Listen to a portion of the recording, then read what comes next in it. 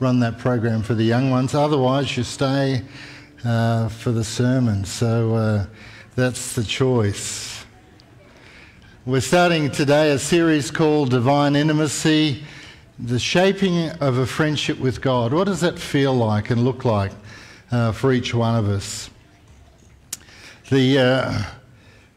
Just by way of people, and today was to be a dedication for my grandchildren, Noah and Emma, but Emma ended up in hospital for 4 days with grommets and has just come back out of hospital, and so that'll be put forward to next week.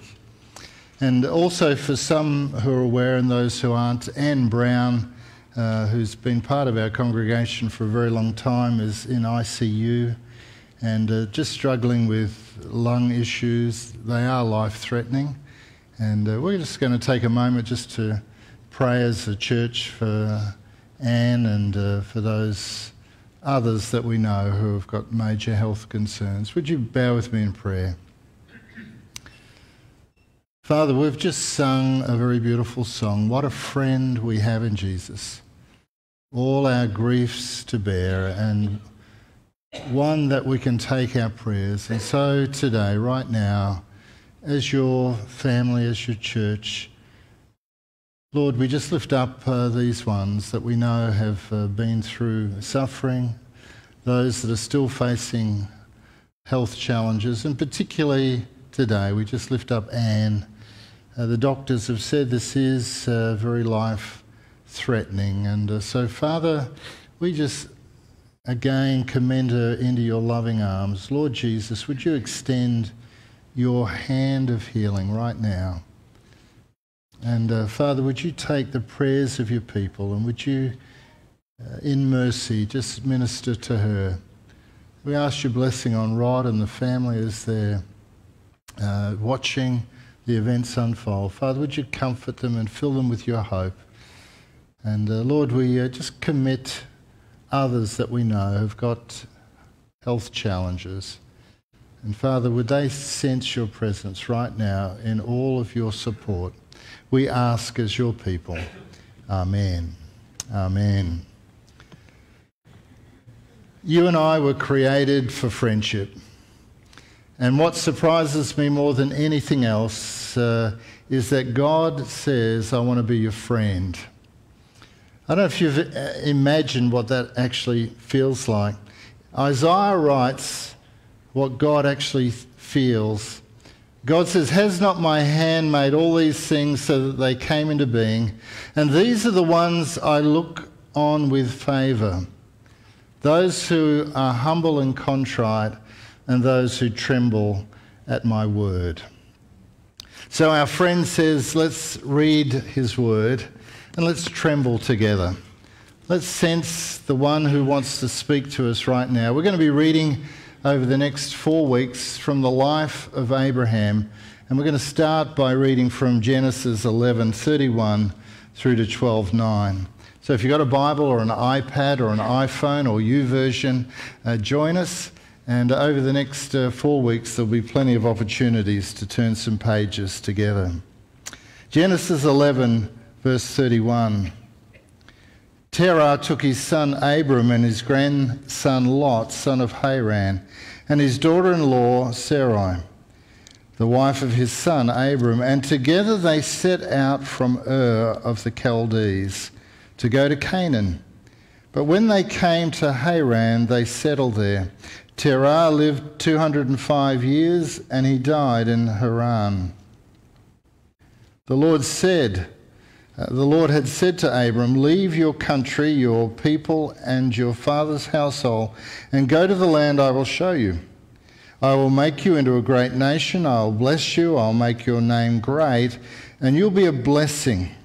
And I'll bless those who bless you, and whoever curses you I will curse, and all the peoples on earth will be blessed through you. So Abram left as the Lord had told him, and Lot went with him. Abram was 75 years old when he set out from Haran. He took his wife Sarai, his nephew Lot, and all the possessions they had accumulated and the people they had acquired in Haran. and they set out for the land of Canaan, and they arrived there. Abram travelled through the land as far as the site of the great tree of Moriah at Shechem. And at that time the Canaanites were in the land, and the Lord appeared to Abram and said, "To your offspring I will give this land." So he built an altar there to the Lord who had appeared to him. And from there he went on towards the hills east of Bethel and pitched his tent with Bethel on the west and Ai on the east. And there he built an altar to the Lord and called on the name of the Lord. Then Abram set out and continued towards the Negev. Friendship with God.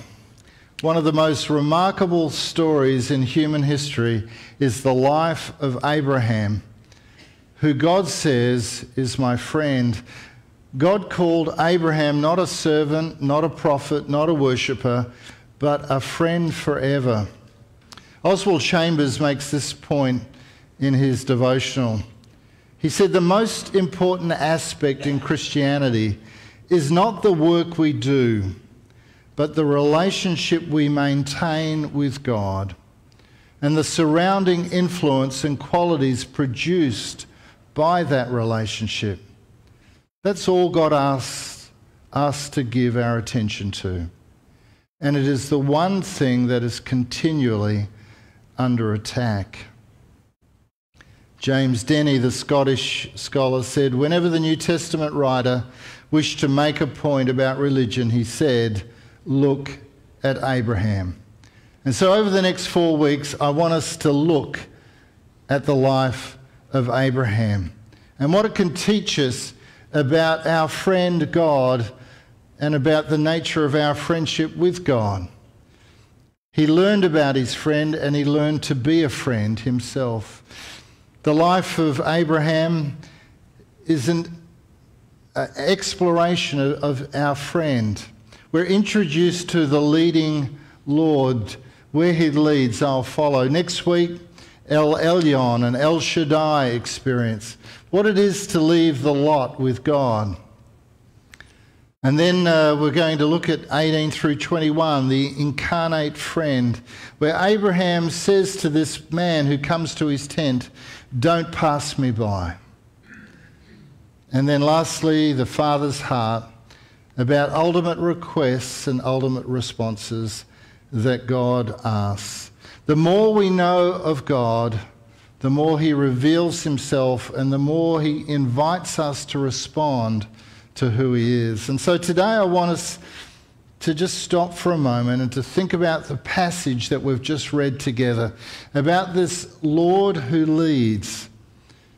The word is Yahweh. In most Bibles it'll be in capitals, because it is what they call the 4 letters or the tetragrammaton. It's unknown in origin. It's not borrowed from any other religion. It appears in human history. God says, this is my name. I want you to know my name and I want you to know who I am, Abram. Will you come on a journey and let me lead you from a place that's very familiar to a place that's unfamiliar, to the place where I can work on that friendship and where we can make a difference to the planet. It was in 1974 that I started to read a book as a teenager called The Life of Abraham by F.B. Meyer. And God was starting to get my attention. I'd started engineering at the University of WA. I'd deferred and spent the rest of the year in a chemical laboratory. But in 1974, through this man's life, I felt the challenge to follow. There's just a phrase in the New Testament about Abraham, that by faith Abraham went out when called to go to a place he would later receive as an inheritance. Abraham obeyed and went, even though he didn't know where he was going. So in 1975, we packed up, came from the other side of the world, Perth, to the promised land of Brisbane. And in 1975, I commenced study at Kenmore Christian College. I didn't know what that meant, whether I'd be a missionary, a minister, or I'd go back and be a local church member. It didn't worry me where God was leading, provided God was the one who led.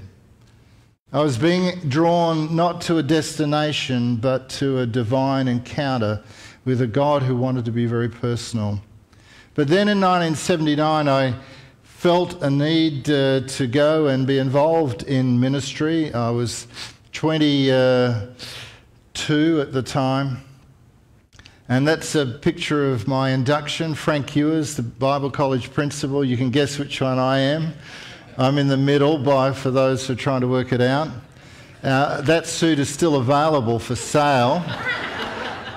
So look, just feel free to approach me and I'll see if I can find it somewhere. But it was the start of a journey, and last week I had the opportunity of, after 44 years, to go back and to speak at the 100th anniversary at Toowoomba North, where I commenced ministry in 1979. 10 of the previous ministers were in the audience.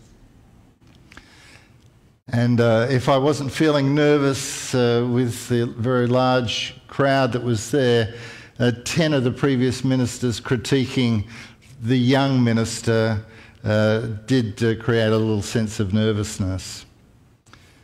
Divine friendship. Abraham. Notice what it says on 4 occasions in the scriptures. For I have known him as my own in Genesis 18. A little bit later we'll explore that. For I've chosen, acknowledged, I'm aware of him. I know him. I want to know him, and I want him to know me, says God. In Isaiah, we read these words, you are my servant Israel, Jacob, whom I have chosen, offspring of Abraham, what? My friend. It's a pretty big deal when God says, I want you to look at this man because he's a friend. He's my friend. And then in 2 Chronicles 20:7, we read these words, that Abraham, your friend forever. That's a bestie.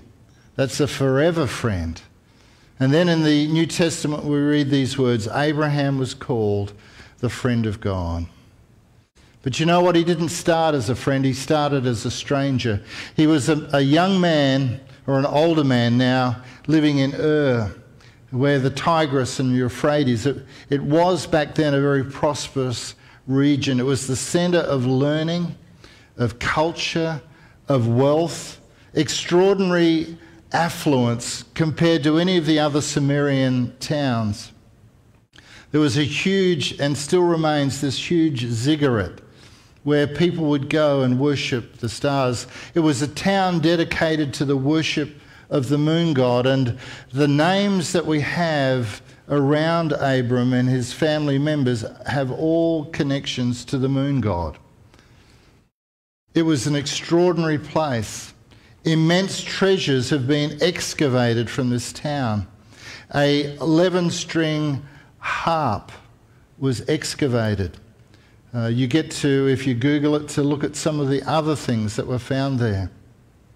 It was a stratified town of farmers and doctors and scribes and priests, of thousands of cuneiform texts that have been recovered from temples, palaces and homes, contracts, inventories, court documents. It was a complex, affluent centre of the universe. And in the midst of this excavation, you'll find what they call Abram's house. He didn't start in a tent. He started in a home with flushing toilets. The Jews have this legend that Abram was sitting there looking at the stars and said, I will worship the stars. But then the stars set. And then he looked further into the constellations and said, I'll worship the constellations, but they too set. And then he saw the moon rising and said, I will worship the moon. But the moon season was over. And then he saw the sun coming every day out of a chamber like a bridegroom, rejoicing as a strong man to run the race. But the day was spent and the sun sunk into the western horizon. Stars, constellations, moon and sun. Abram said, these are all unworthy of my worship. They've all set and they've all disappeared. Then he said, I will worship the God who abides forever. And it's this God, that God takes the initiative. The family members of Abram were all named after moon gods. In fact, Joshua says, long ago your ancestors, including Terah, the father of Abraham and Nahor, lived beyond the river Euphrates and worshipped other gods. But I took your father Abram from beyond the Euphrates and led him. We read these words that there was a clear call. So my question is, where did that call come? And why do we have these apparent contradictions? Do you notice it? Terah took his son and together they set out from Ur of the Chaldees to go to Canaan, but when they came to Haran, they settled there.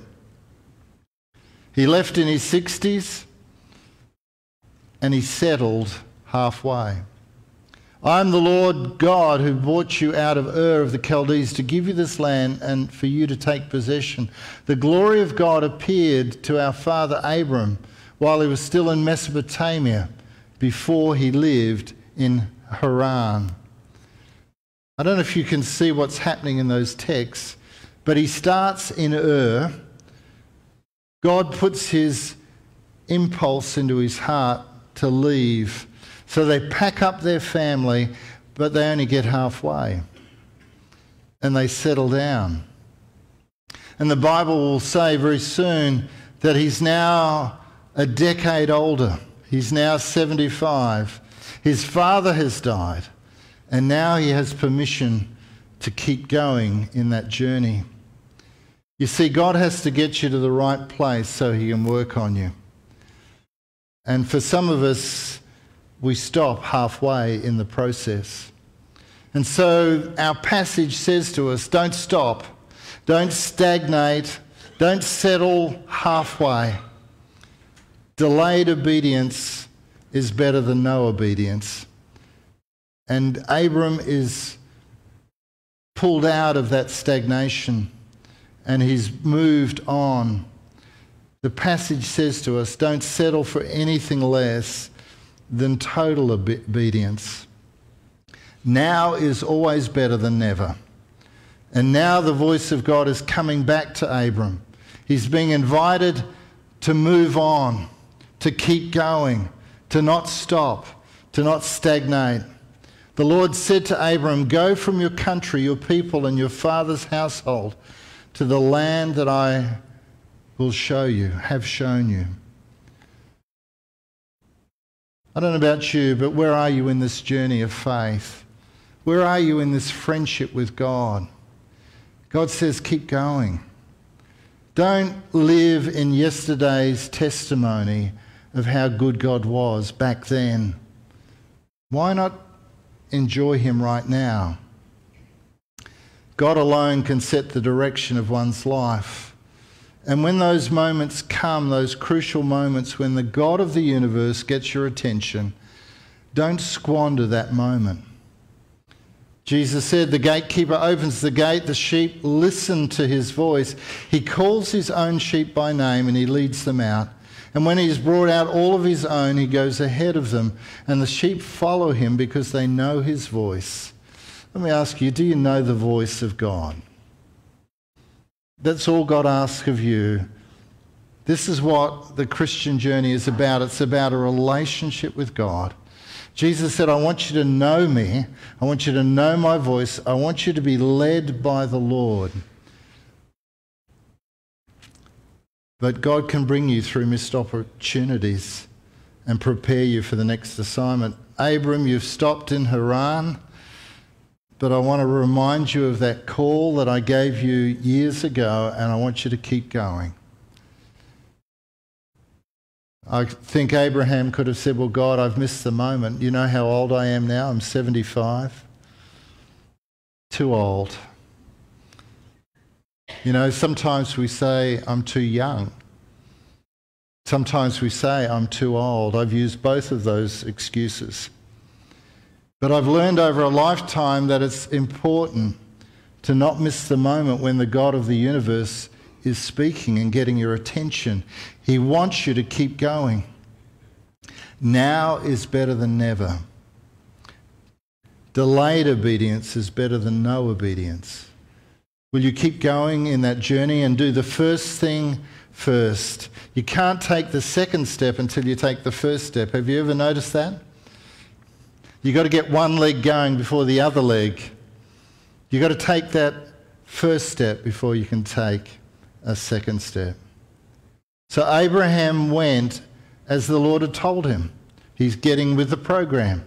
Abram was 75 years old when he set out from Haran.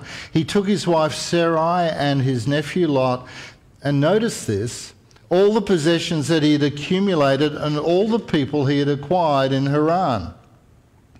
We're going to read very soon that he had 318 personal bodyguards,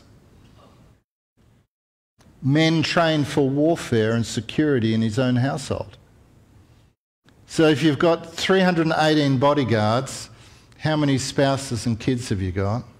How many pastoralists have you got to look after your herds and assets? This is a group of over 1,000 people on the move. God is saying, I want you to do the first thing. So my question to you is, do you need to go back to that place where God told you what he wanted to do and do the first thing? See, I think God speaks to every one of us in the room, but it's whether we want to respond to that voice, to be willing to do what you've been told to do by the Spirit of God. Because I want to say God has your name and your number. He knows your life purpose, and he wants you to go out and claim that spiritual territory, that assignment, that activity that he's calling you to do. You know, when I was a teenager, I loved the Word of God. I devoured as a teenager the Word of God. And I loved people. And those two seemed to be a very natural fit. Even as a teenager in our youth group, I would lead a small group. I would be involved in worship. I'd play my guitar. I'd do anything and everything that was an opportunity to minister to people. By faith, Abraham, when he was called to go to a place he would receive as an inheritance, what did he do? Think about it. Tuck it away. The Bible says he did what? He obeyed. He did it. He went, even though he didn't know where he was going. You don't need to know the destination in life. You don't need to know where God is going to take you and where you're going to end up and what that place will ultimately unfold to be. But what you do need to do is to trust the who, not the what. To trust the who, not the where. To let God, his character, his divine presence and the intimacy of that presence take you to where you need to be. It's never too late to do the first thing. Because Abraham, this is what I'm going to do. If you will trust me, I'll make you into a great nation, and I will bless you, and I will make your name great, and you'll be a blessing. And I will bless those who bless you, and whoever curses you, I will curse. And all peoples on earth will be blessed through you. And to your offspring, I will give this land. Do you notice who's speaking? Do you know what the Lord is trying to say? Where is the onus on the friendship? Who's the muscle in the mateship? The muscle is God. This is the God who says, I can, I will. You see, your faith will affect others. You need to give God the opportunity to work in your life so that you can be a blessing to generations. You need to learn what it is to give your children over to the Lord and to the purposes of God in their lives. To release them, to bless them, to release them. Because ultimately, I've worked it out that when I get to heaven, I'm not going to have my super. I'm not actually going to have my address and my toys and my treasures. The only thing I'll have in heaven is spiritual legacy, spiritual influence and impact. So what are you doing with that? Because that's what will last forever. You know, the promise was to the Jewish people that you will bless every nation on earth. Is that possible? Let me tell you that Jews comprise 0.2% of the population, but they've won 22% of the Nobel Prizes. In economics, they've won 40% of the 86 Nobel Prizes. In medicine, 56 out of 222 awards, 25% have been to Jews. Physics, 27%, 59 out of 216 awards. Chemistry, 35 out of 186, 18%. Literature, 12%. Peace, 8%. For a group that comprise 0.2 of the world's population, God's promise was that through the nation of Israel and through the faith in Yahweh that would spread to so many others, to the Christian church, you will bless the planet. And that promise has been fulfilled. Let me ask you, what is God wanting to do through your life? You may be saying, well, that's for someone else. It's too late. I'm too old. I'm too young. I want to say, stop with the excuses and let God know you. Let him be all that he wants to be in you, to know you deeply and to touch you. And if he touches you, the planet will be different. Your first encounter should never be your last encounter. 12:7, the Lord appeared to Abram, to your offspring I will give this land. So what does he do? He built an altar to Yahweh, who had appeared to him. And from there he built an altar to Yahweh in chapter 12 and 8 and called on the name of Yahweh. 13:4, then Abraham called on the name of Yahweh. And in 13:18, Abraham went to live by the great trees of Mamre, and there he built an altar to Yahweh. There is a name that God says, this is my name, Yahweh, Lord. I want you to know me. A lifelong, deep intimacy with an indwelling Lord. And I want you to mark the journey. Over the years, I've started with a journal, because when the God of the universe gets my attention and says something to me, I want to write it down. Abraham wanted to mark the moment. He wanted to put a stone in the ground, an altar, to remind him every time he walked past that, yes, that was what God said to me. That's what he promised. And I can hang on to this God who is present, because God has a name. His name is I Am. And there he built an altar to the Lord and called on the name of Yahweh. Yahweh. I am being always who I am. There are two big names in the Bible. One is El and the other is Yahweh. El will have, as we'll see next week, some additions to that name. But Yahweh is a name that is so sacred to the Jewish people, even today they won't pronounce it. They'll pronounce another word, Adonai. And Adonai mistakenly was added to the 4 letters and became Jehovah, which is a mistake of grammar. What we now believe is that the pronunciation was Yahweh. Because they would never say it, that made it a bit more complicated. They would sometimes use the word Elohim, Adonai, or the name, but they would never say this name. From the very top, this is what it looked like in the 12th century BC in Phoenician, from right to left. Moses got hold of the Phoenician alphabet and tidied it up into the next line, into pictographs, or pictures. Each letter is a picture.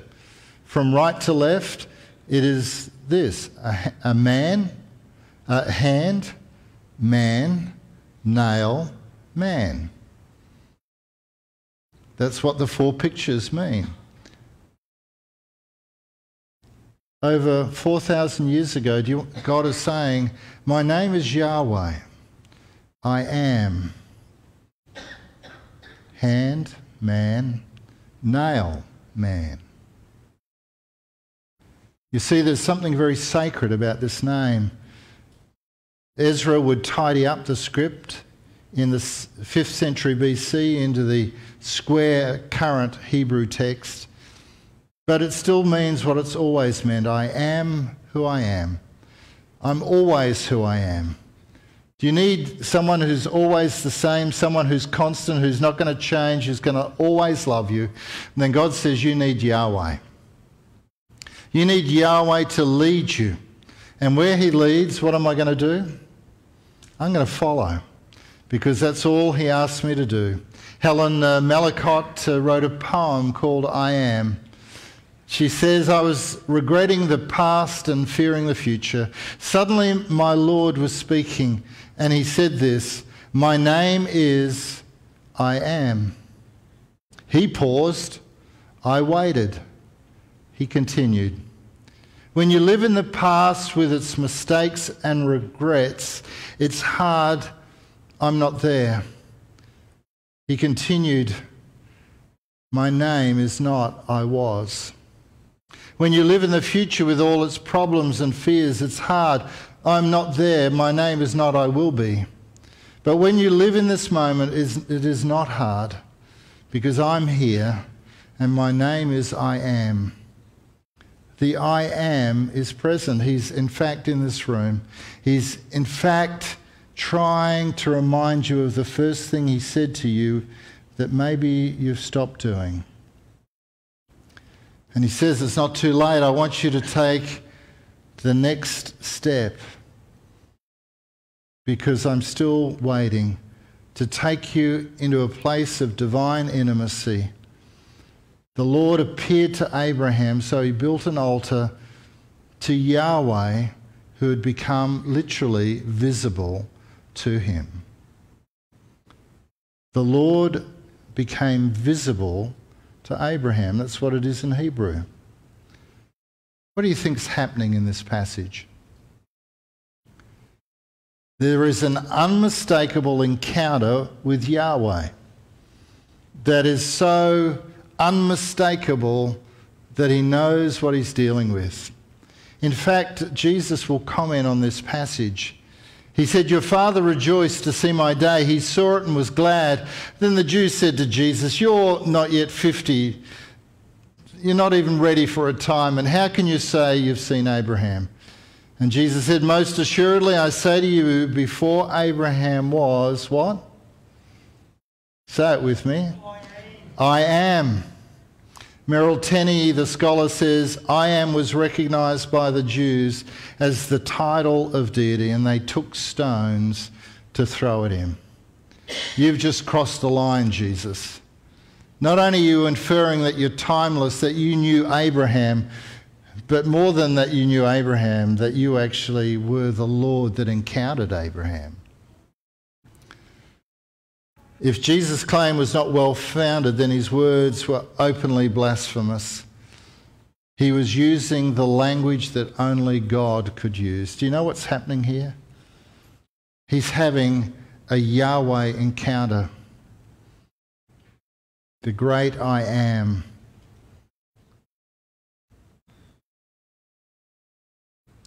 You know, as we look at this passage, I'm aware of one thing, that God has got some really strange friends. Abram, before this chapter is closed, is going to say to his wife, he's obviously married to Helen Mirren or Susan Sarandon. She's a good-looking older woman. And so he says to his gorgeous wife, when the Egyptians see you, they're going to say, she should be an actress. This is his wife, then they will kill me, but they'll let you live. So here's the deal. I want you to lie for me, and I'm going to go along with the deception, and I want you just to say that you're my sister. And even if they take you into someone else's property and harem, let's agree to do this. Let me ask you, does that shock you about the quality of God's friends? Thankfully, friendship is based on God's faithful character, not my feeble faith, not my flawed obedience. Our friendship with God is based not on my repeated flaws, but on who He is. God doesn't stop us making dreadful mistakes. Instead, He rescues our failures to develop and deepen our friendship.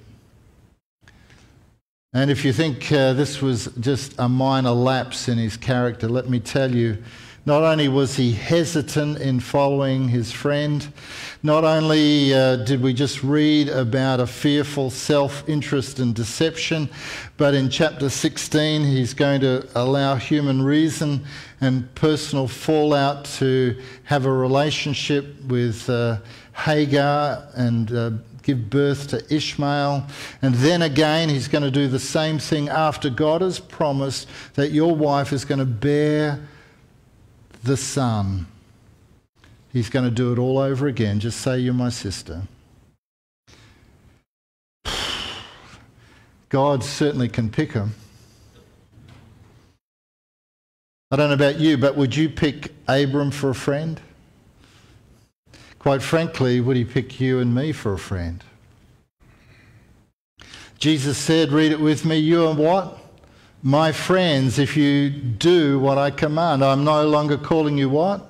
Servants, because a servant doesn't know his master's business. Instead, I've called you friends. For everything I've learned from my Father, I've made known to you. I want you to know me intimately. I want you to know what it is to be a friend, not a servant. John Wesley, looking back at his conversion in later years, says it was a time when I exchanged the faith of a servant for the faith of a son. Let me ask you, are you slaving away for God? Or you're living in the mutuality of what it is for God to say, you're my friend? And I'm not hiding. I want you to know your life purpose. I want you to know the assignment, the territory that I've marked out for you. It's going to be different for every person, but there is territory, there is opportunity.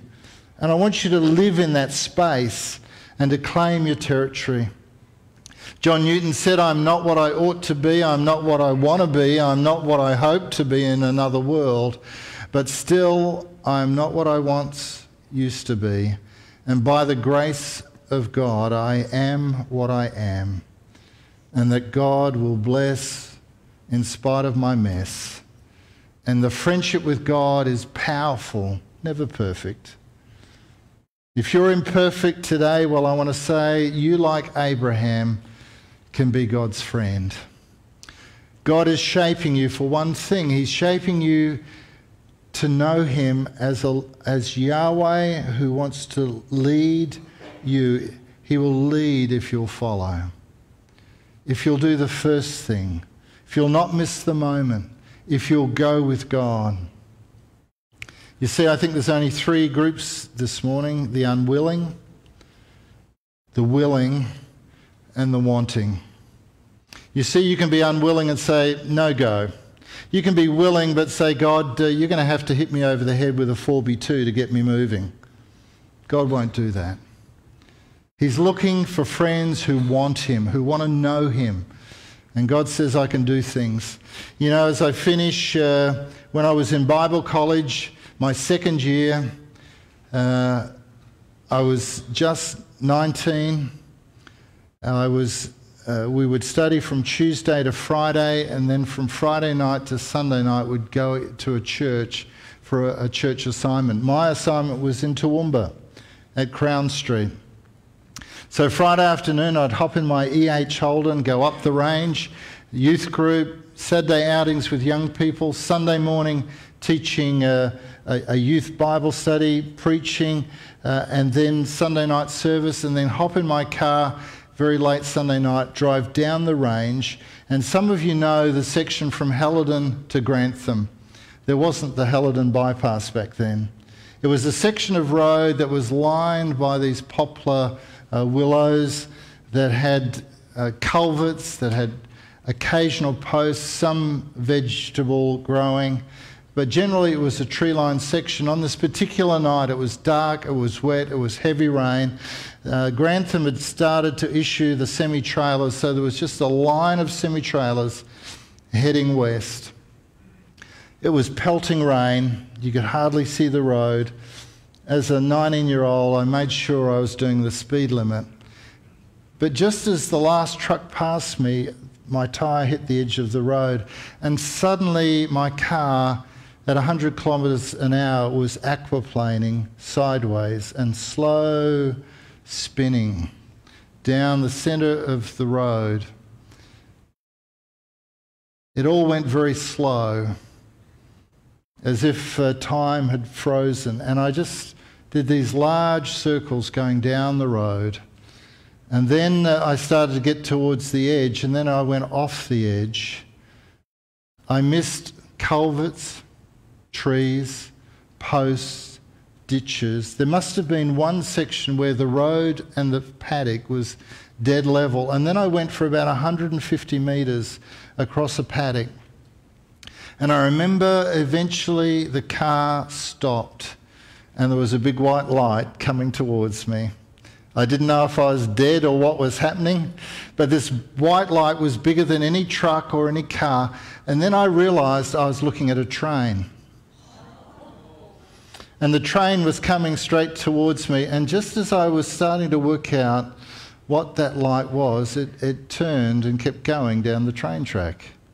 Because my car had ended up at the far end of a paddock, right next to a huge tree trunk called a restraining post.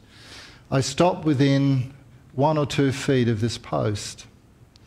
I hopped out of the car. I was alive. The car didn't flip. It didn't hit anything. I walked around. I was still alive. The car was still running. It was covered in a lot of vegetation. I hopped in the car. I drove through the paddock. I drove down back to Brisbane. I stopped halfway to look at what was underneath, and I pulled out half of Grantham that was underneath. And I kept going, and I was aware that at 19 or 20, that could have been it. But God has allowed me over 44 years to do what he called me to do, which is to know him, to know his word, to love his people, to live in the territory that God had prepared for me. Let me ask you, what has God got for you? You might say, well, look, my life is already mapped out. I've already worked out my destination. I know what's going to happen for the next 30, 40 years. Let me ask you, has God signed off on that? Because he wants to take you somewhere. He wants to bring you to a place where he can work on the friendship, where he can allow you to find the place you need to be. Will you bow with me in prayer? Father, we realise that in life you sometimes empty our hands of everything so that you can fill us with the thing that really matters, and that's yourself. Lord God, Yahweh, the great I am, I want to thank you that you come to us and you want to make your home in us and for us to make our home in you. We want to thank you for the privilege of being known and for the opportunity to know you, to be intimate friends with the living, eternal God.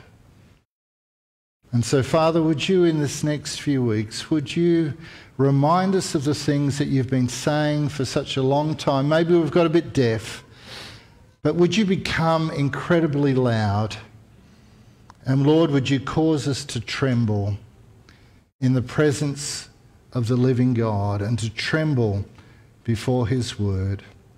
We ask in the only name that still opens up all of heaven for us, the name of our Lord Jesus Christ. Amen. Amen.